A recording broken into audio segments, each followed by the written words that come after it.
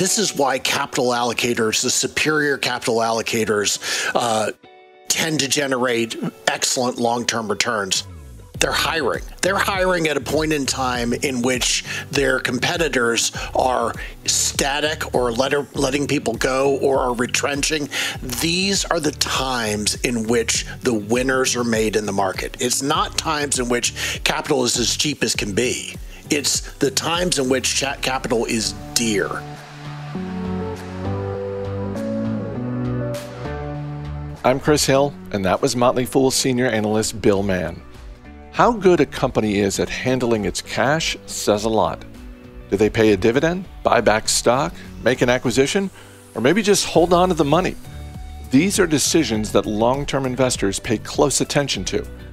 Today, Bill joins fellow analysts Auri Hughes and John Rotonti to talk about 6 companies handling capital allocation in ways we like to see. Hi, Fools. I'm John Rotonti. I'm joined by Auri Hughes and Bill Mann. We are talking capital allocation, and we're going to share with you some of the companies that we think excel at capital allocation. Before I ask Auri for his first pick, I just want to quickly go through what we mean by capital allocation. And so a business generates sales, and then it chooses how to allocate the gross profits, really, that it generates from those sales. And some of the allocation can be into long-term growth investments, into things like research and development. Even some sales and marketing may be considered long-term investment, and then capital investment, property, plant, and equipment, capital expenditures. Those are all long-term growth investments that can be considered capital allocation. When a company runs out of high return on capital investments that it can make, either through, like we just said, research and development, capital expenditures, etc., then it has to decide what to do with its excess free cash flow. And then in that case, it can either pay down some debt, make an acquisition, buy back stock, or pay a dividend. Really a rule that I try to, live by when I'm analyzing corporate management teams, Bill and Auri, is if a company has high return on invested capital investment opportunities, then it should invest every single penny that it can into those high return investments, into those high return opportunities. It's a crime if a company is paying a dividend when it has high return on invested capital opportunities that it could be investing in. But on the other hand, if a company doesn't have any high return on invested capital opportunities, then it's a crime not to return capital to shareholders, either through dividends or intelligent share repurchases. So with that framework in mind, Auri, what is an example of a company and its management team that you think excel at capital allocation? I'm going to go Constellation Software. This is just a company I love and I continue to get to know and learn. And I think it's a wonderful company to study for your business education in general, because I think they've mastered M&A, essentially mergers and acquisitions. So essentially it was started by a gentleman named Mark Leonard in '95, and he was a venture capitalist 11 years, and he acquired small software plays. And then he continuously did this for long periods of time, and the business has just grown tremendously over years. It's compounded something like, I think, in the high 20s or 30% for over 10 years. And he's done this with an M&A strategy. And I think this is profound because a lot of companies essentially destroy value with M&A, and they're not great capital allocators, or they overpay, or they promise synergies and things that don't materialize. And we see that later.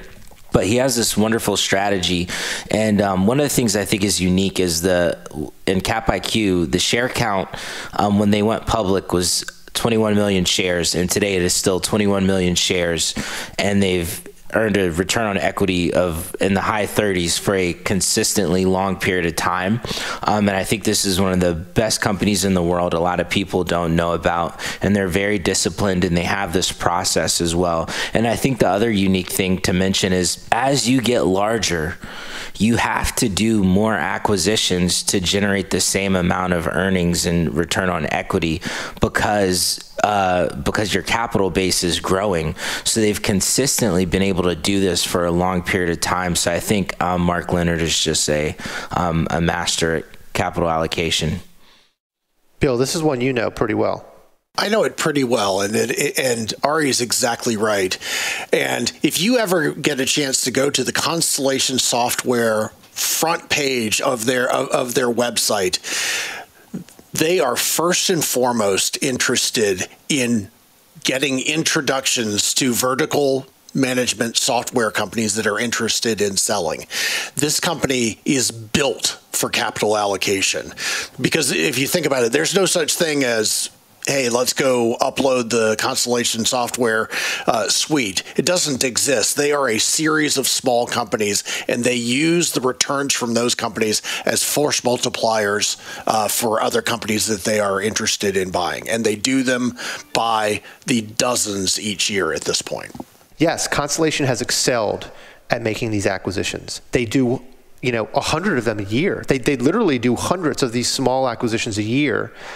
But we don't want people to think that any company making acquisitions is going to be the next Constellation. There is research showing that 2/3 of corporate M&A, 2/3 of corporate mergers and acquisitions either destroy value or create no value. It just so happens that Mark Leonard and team at Constellation are exceptional. They are one of the exceptions. Berkshire Hathaway is an exception to this rule. Accenture is an exception to this rule. Accenture makes 40 or 50 acquisitions a year as well. And they also, like Auri said, maintain extremely high returns on equity and returns on capital. And when you see a company making lots of acquisitions a year, when you see a company where acquisitions are a part of their growth strategy, or a part of their capital allocation strategy, and they're not diluting their returns on equity and their returns on invested capital, you know you may have found a winning company. But those are rare. We can go even more cynical than that. In 2/3 of the cases, the only constituency that has a positive correlation with mergers and acquisitions is the compensation of the management team. That's exactly right. They have a larger company upon which to be compensated. That's cynical. It also happens to be true. Because sometimes the compensation is just based on growing the size of the business as measured by sales or EBITDA. Yeah. Look how big we are now. Yeah, look how much EBITDA we have now. Even though it's diluting returns on invested capital. Absolutely. So Auri, such a great one to start with. Bill, what you got for us? All right, John, we're going to start with a game, and it's completely unfair. This company has grown since the year 2000, on average, 5% per year. Okay. What has its share price done in the same period of time? I mean, I'm guessing much better than 5%. That's such a weasel answer. it's a weasel answer and probably an understatement. Yeah. Auri, what do you think? 5% per year for 22 years. Let's go 13% per year. Not bad. It's 8x what it was. 8x. 5% per year growth on the top line. 8x return for shareholders. The company, it's an exciting one. It's WD-40. And WD-40, you know its core brand. It also makes, try to withhold your excitement, they make toilet bowl cleaners under the X14 brand. They also make lava soap. The way to think of this company, the reason that a company can grow at their shares by 8x, growing only 5% per year, is by virtue of how careful and how cautious they are with the capital that comes in. When they reinvest that capital, they do an absolutely wonderful job. This is a company that maintains, as a branded cleaning company, operating margins of nearly 20%, and they have had this for decades. That's just incredible that a company that is that, Yeah, we put it in the slow growth category. Can 8x its stock price through superior allocation. And, I've heard of, you can use WD-40 on just about anything. I've heard of some weird. Breakfast cereal, whatever. Well, maybe not cereal, but I've heard of some weird uses of WD-40. It's not just for squeaky wheels and, squeaky remote control gates and stuff like that. Yeah, they were 100% supportive of all of these all of these weird uses. But WD-40, if you think about it, you would never think of this as being a growth company or a high growth company. You don't necessarily need a high growth company to generate spectacular returns on the stock. If you have a company that has a management team that is very, very careful for how it reinvests its capital, and Gary Ridge and his team at WD-40 are absolutely that. I mean, I just Googled it really quickly. Remove chewing gum from hair, WD-40. Stop wasp nests, WD-40. Clear up crayons, WD-40. Remove dog mess. Loosen a stuck ring. Piano keys. I mean, it's not, waterproof your shoes. Here we go. So WD-40 is as fish bait. Yeah, fish bait. Pike are attracted to WD-40. Wow. So mine is gonna be no surprise. It is one of my favorite companies, and it's Texas Instruments. Mm-hmm. And so Texas Instruments, they allocate capital in several ways. One is they are entering a massive CapEx investment cycle in order to drive 7% annualized revenue growth over the next 15 years. That's their goal. And so to give you an idea of what I mean by massive, in the 5 years from 2016 through 2020, Texas Instruments spent about $771 million per year in CapEx. $771 million. Then in 2021, their CapEx jumped to $2.5 billion. And from 2022 through 2025, they are guiding for CapEx of $3.5 billion per year. After 2025, going forward, so starting in 2026, they're saying their CapEx will average 10% of sales per year. Their historical CapEx, back when I said it was $771 million per year, historically their CapEx was about 5 to 6% of sales. So over the long term, they're doubling their CapEx to sales ratio because there is so much increased demand for semiconductors in the digital world. So they invest in CapEx. They also spend about $1.5 billion per year on research and development. So they spend about 11% of their sales on research and development. So investing heavily into growth, but they also are committed. So these growth investments, fools, these growth investments are before you get free cash flow, right? So you invest in R&D, you invest in CapEx, you invest in some other things, and what's left over is free cash flow. So they make these growth investments, but they're committed to returning 100% of their free cash flow to investors through dividends and buybacks. And their formula is to pay out 40% to 80% of their annual free cash flow as a growing dividend, and then use the remainder to buy back stock when they think it's trading at a discount to intrinsic value. As far as the dividend, it currently yields 2.8%. And they've increased that dividend for 18 consecutive years. Since 2004, Texas Instruments, its dividend per share has compounded at a 25% CAGR, or compounded annual growth rate.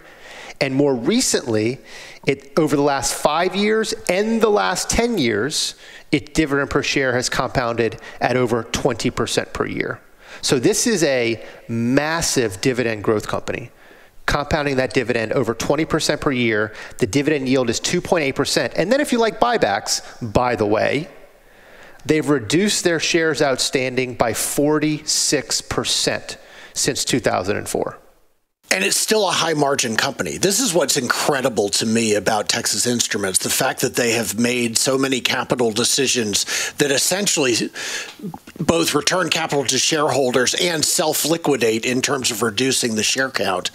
And yet, what they're using that capital for are things that don't necessarily add to the operations of the company, but at the same time, the money that they are putting to the operations of the company is also returning at a very, very high rate. It's an incredibly high margin business. Why wouldn't you? So, John, why wouldn't you want to see them reinvest more capital into the business rather than share buybacks? You know, like I said, they've committed to going in CapEx from $770 million a year to $3.5 billion. That's a pretty big commitment. They're not starving the business. Yeah, they spend $1.5 billion per year on R&D. But Bill, you're right. I just think that Rich Templeton, the CEO, he fundamentally believes in returning capital to shareholders above and beyond what they need to grow the business. And so they are investing. I mean, they are entering a massive investment cycle. But yeah, I mean, you're right. Maybe there's an argument to be made to invest above and beyond what they are doing now, take on more debt to do so. It's a possibility because, like you said, the margins and the returns on that investment are so remarkably high. Rich Templeton, you know, he has this great idea that, and it's the right way to look at it. Buybacks are a way to reward continuing shareholders, right? I mean, if you're selling out, you don't get rewarded. If the company's buying stock from you, adios amigo, you're not getting rewarded. But if you're a continuing shareholder, then buying back stock at discounts to intrinsic value is one of the best things a company can do. It's one of the highest return on invested capital moves a company can make. And so, yeah, I mean, if you like dividend growth, if you like a nearly 3% yield and you like buybacks, take a look at Texas Instruments. Auri, over to you. Round number 2. Okay, so this is in the organic growth. Just there's business out there. We're going after it. We're going to get bigger, essentially. So most of the decision is going to be the investments are going to be internal to the company. And I think I recently researched ADYEY. They had a capital markets day. And wow, this company is executing on all cylinders, and it's getting better, and the stock has been hammered. And I think people that hold on are going to be greatly rewarded. But essentially, what they have going on is their payments business, so this unified commerce.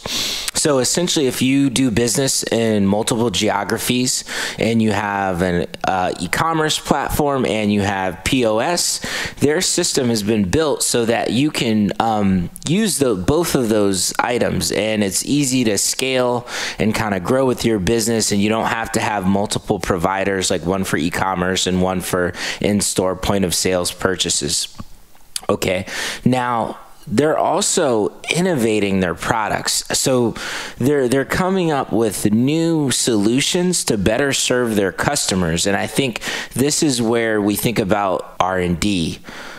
New products, right? So some of the new things they're coming up with, and I think this is brilliant, is ADYEY Capital. So they have all this information about these people that do business on their platform. They have insights into their financials. So let's say you're a coffee shop and you need a loan for a new espresso machine. ADYEY has insights on all your data when cash comes into your business, when you make payments. So now they're going to start getting into the lending business, and they have the information to probably do that competitively. So that's like a new innovative thing where they're going to put the cash on their balance sheet to work. So ideally it doesn't just sit there, but even though they have net cash, and then they're going to get into card issuing. So if you're a business and for some reason you want to issue debit cards, or which I think BRK.A is in that business, and that's a growing business as well. So I like that. That's a good, I think, example of organic growth where there's just more business out there, and we're going to hire FTEs, engineers to come up with these innovative products. So that's my kind of organic growth capital allocation example.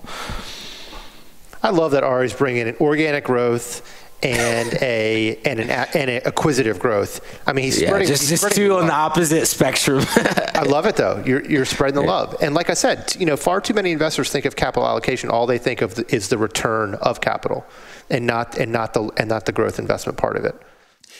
Here's why this matters, and Adyen has long been one of my favorite companies. I was delighted to see that Auri brought it to the table, and also not delighted because I would have brought it myself, had he not done so.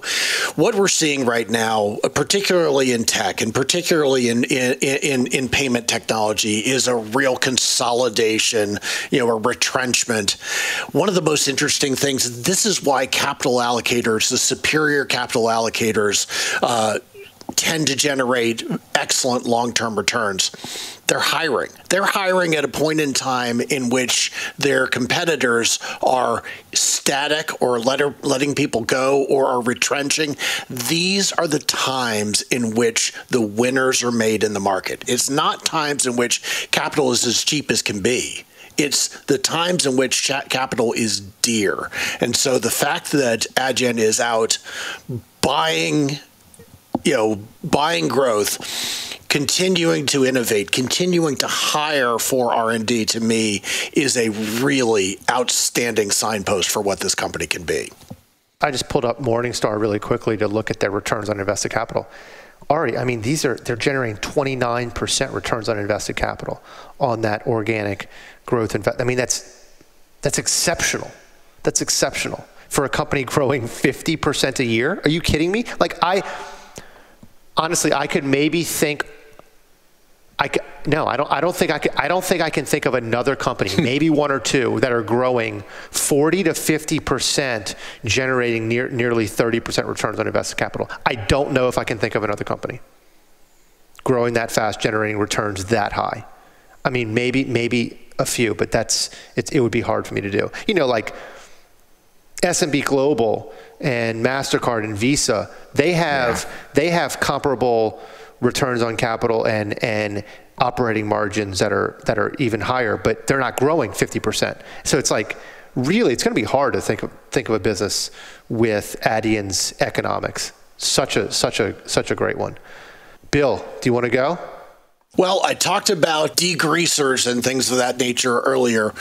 We're now going to talk about a company that's growing a little bit faster, 9% over the last 20 years, but it's just as boring.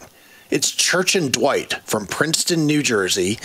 They make Arm & Hammer baking soda and all of the different products that you see Arm & Hammer's label on, including kitty litter, detergents, road cleaners, OxyClean. They make Trojan condoms. They make first response brand home pregnancy kits. One of the ways that I think about capital allocators is a pretty simple way to do it is to measure their goodwill, which is basically the amount of money that they have paid on top of asset value for companies they've acquired, as a function of their assets, and measure it against their operating margins. The higher the operating margins for a company that has a fairly high level of goodwill should tell you that they have been allocating capital really, really well. And in the case of Church & Dwight, their operating margins are 19%, which is, for a company that essentially makes branded commodities, an incredibly high number. That's awesome. That's incredible. How is this company growing 9% average per? That's actually a pretty good growth rate for a consumer products company like that. What they've done is they've gone out and they found bolt-on acquisitions that they were able to buy very cheaply. They bought Orajel, for example, and the Waterpik brand is actually now owned by Arm & Hammer Baking Soda, owned by Church & Dwight. So they've done so, which is why they have that goodwill number, because that is, that when you see a company with a goodwill number, that means that they've gone out and have acquired other companies. And so they have done so by very smart acquisition of other brands. And then also by thinking of different ways that Arm & Hammer baking soda can be added to other products in either a branded or a non-branded way. Awesome. Another bolt-on acquisition story. I love it. So my last one is Home Depot, another surprise. And they have a very, very balanced capital allocation strategy. And so they invest, $2.5 billion a year in CapEx, and that goes towards omni-channel retail. And so everything that is involved in building out the computing power that they need for HomeDepot.com, which they completely revamped, its supply chain and logistics, whether it's fulfillment centers, whether it's delivery capabilities. They want to be able to deliver with everyone in the US within 2 days or less. And so, they're investing a lot in omni-channel retail. And then, like Texas Instruments, they return excess cash to shareholders through a dividend and a buyback. So first, the dividend. They've paid a dividend every single year since 1990. And they've increased the dividend for 13 consecutive years. You may say, why only 13? It's because during the great financial crisis of 08-09, they just kept their dividend stable at 90 cents a year for 1 year. So during the housing crisis, rather than increase the dividend, they just kept it the same. But they've paid a dividend every single year since 1990. They have not cut the dividend, and they've increased that dividend every single year for the last 13 years. And over those 13 years, the dividend has compounded at a 17% growth rate. The current dividend yields 2.6%, so it's another, pretty substantial yield you're getting. And then for buybacks, in 2003, it had 2.3 billion shares outstanding. And these are fully diluted shares. In 2003, 2.3 billion shares. Now it has about 1 billion. So it has reduced its shares outstanding by over 50%. At prices much, much lower than today's stock price. The average price at which they bought in 50% of their shares is much, much, much lower than today's stock price. And that's the ultimate test to see if they are getting a higher return on those buybacks, is what price did they pay for the buybacks versus where the stock is trading today. And John, one of the most interesting things about Home Depot is that it actually is a test of both sides of good capital allocation and poor capital allocation, because there was a stretch in its history from the period of about 2004 to 2007 in which it was being managed by a poor capital allocator. And it cost the company a lot of money to get him pushed out the door. And once Frank Blake came in as the new CEO, the ship was steadied and they began making really the same kind of decisions that they'd been making since Arthur Blank founded the company a couple decades prior to that. And Lowe's, by the way, their largest competitor, another very, very, very high quality business, is in the midst of a turnaround the last 2 years or so under their amazing CEO, Marvin Ellison. So, Bill Mann, Auri Hughes, always thank you for your time, sharing your experience and your wisdom with us. Fools. This was fun. Yeah. This was fun. Thank you. I'm John Rotonti on behalf of the Motley Fool. Thank you for listening. Fool on.